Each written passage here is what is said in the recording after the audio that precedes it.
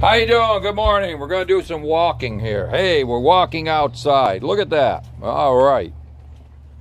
Yeah. Oh, shit. Hey, there's the new vehicle. That's the band vehicle. We call it Gus. That's Gus. Okay, there's my truck. There's the campers for sale. There's Lisa's garden. Around. And there's the fur kids. Cody, Gus, Jack, and Patches, and one's missing, and there's one of the cats. I think that's Andy. And that's where I'm going to spend the afternoon, right there in that swing. All right. So there you go. So what's new? Hey, I'll tell you what's new. Yeah, what the hell is new? I don't know. Something's new. Something's got to be new. Everything's always new. Oh, yeah, I went down to get the vehicle inspected, and it had an engine light on, so they said, well, let's click it off. So they clicked it off and said, drive it for a long ways, and then come back if it's still off.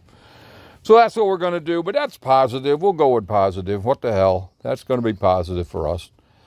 And this is a elongated video, so what the hell? I don't care about that either. We're just going to do that. Look at that shirt. It says GTR. See that? Good Time Rebels. All right, so we'll make this a 2-minute shorty video. Oh, God, what else? I had coffee today, talked to my how. Won $1 on a scratch ticket. What else?